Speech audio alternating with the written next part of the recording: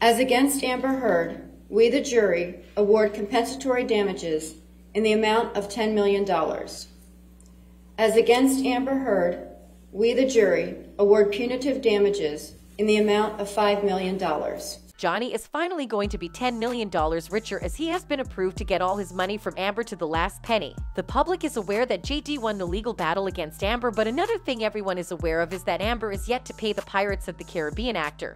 In the verdict, the jury stated Depp should receive $10 million in compensatory damages and $5 million in punitive damages, but the judge reduced the punitive damages award to $350,000 under a state cap, but Amber has said she plans to appeal the verdict, and trust me, that might not change anything. During a recent hearing, the judge said that if Heard appeals, she must post a bond for the full amount of the $10.35 million awards while the appeal is pending. The judge's order says both awards are subject to 6% interest per year. She would also need to add $480,000 in interest payments. Well, that doesn't exactly sound like great news for Amber, since whether or not she appeals, she needs to pay JD. Also, according to the Post, the judge entered Depp's version of the verdict on paper and rejected all of Heard's proposed edits. Looks like Amber is gradually running out of luck. Although it looks like it's ultimately Johnny Depp and his lawyer's decision on whether or not to pursue the $10 million sum from Amber Heard, but they could resort to seizing her home and properties, and yes, that's legal. Alternatively,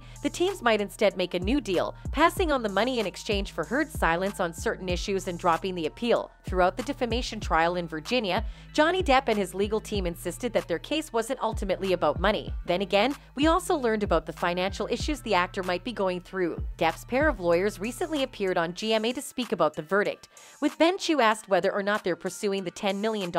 He responded with, "We obviously can't disclose attorney-client communications, but as Mr. Depp testified and as we both made clear in our respective closings, this was never about money for Mr. Depp. So this was about restoring his reputation, and he's done that." Depp's fans have been furious that Amber has been cutting corners to avoid this payment, but with the recent legal development, Amber might have no choice but to pay JD. One of Depp's fans wrote, "I has to come up with the amount of money she owes Depp to go into a bond before she can appeal. She has 10 days to do it. Her lawyer has said she can't pay Depp, so I would think she can't appeal." Another fan wrote, "Seriously? How will she pay said amount? She's at best been Abbott of eye candy and roles a few years back. Now her looks have gone, and after losing the case she'll never work again in Hollywood, so what will happen?" That'll be all for now. Stay connected to enjoy more news about the two Hollywood celebrities.